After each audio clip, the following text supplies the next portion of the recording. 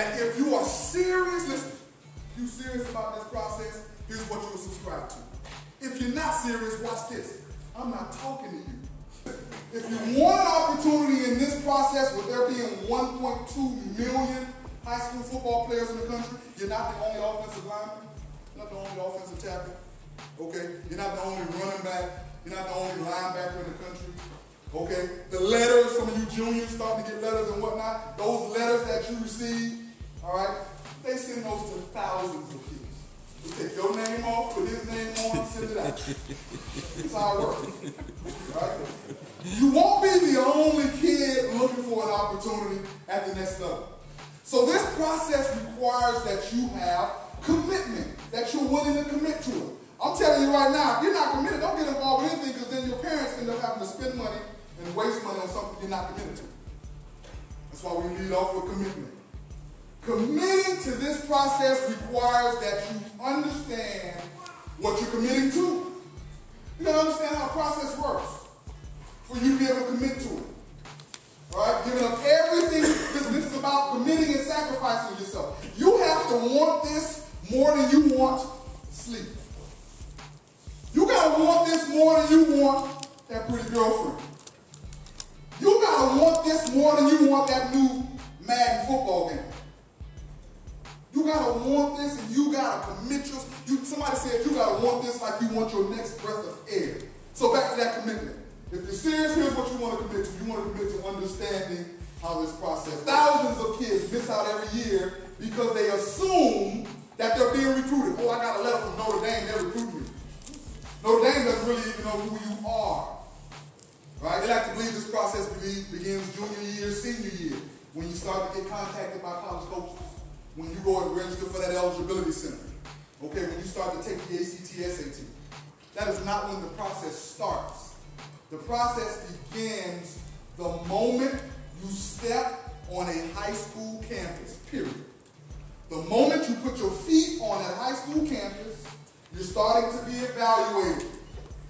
They're evaluating your academics, they're evaluating your character, and also they're evaluating how you play, obviously. So committing to understanding that you have to start early. Freshmen, sophomores, you can never be too early in this process. Juniors, seniors, you can be too late in this process. It's very important that we understand core courses. How you going to get into school. See, the colleges don't care what you got in driver's ed. They don't care what grades you got in that class. They don't care what you made in home economics. They only care what you do in your core courses. What are core courses? That's your English, math, science, social studies, foreign language. Okay? They only care about those. You're going to need 16 of those in order to compete at the Division I level. 14 to compete at the Division II level. After 2013, you'll need 16 to compete across the board. Okay? I was just at a high school last week. I had people break their arms out of the socket when I said, do you want to go to Division I school and play? They all put their hands up. I said, well, how many core courses do you going to need to go to Division I? Not one hand went up. How could you want to play D1 ball, but you don't know you need 16 core courses to qualify? You do understand there's a qualification here. They don't want to know if you qualify. They don't care how you can play. They want to know if you qualify to get into school. All right? It's a good way to judge if you're being recruited or not. If you're a junior right now, April 15th, your phone is not jumping off the hook.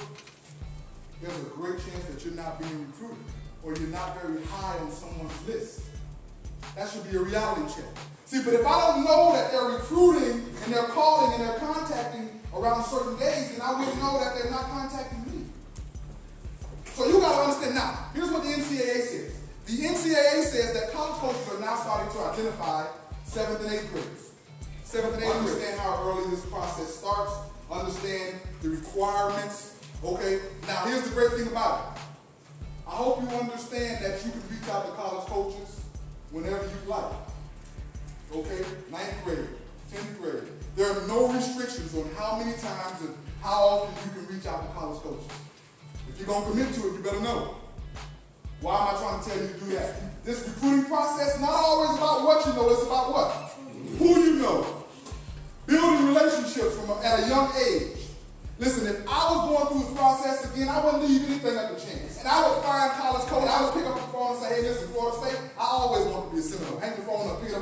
Hey, University of Miami, I always want to go to the University of Miami. Close it, pick it up again. Hey, Cincinnati, I always wanted to be a Bear. Hang it up, pick it up again. Notre Dame, I always wanted to be an Irish. That's what you have to do. You have to be built. Don't leave it up to chance. Don't assume because now you're getting a bushel of letters that people around the country, everybody knows who you are. There are 1.2 million of you. Okay, don't leave anything up to chance.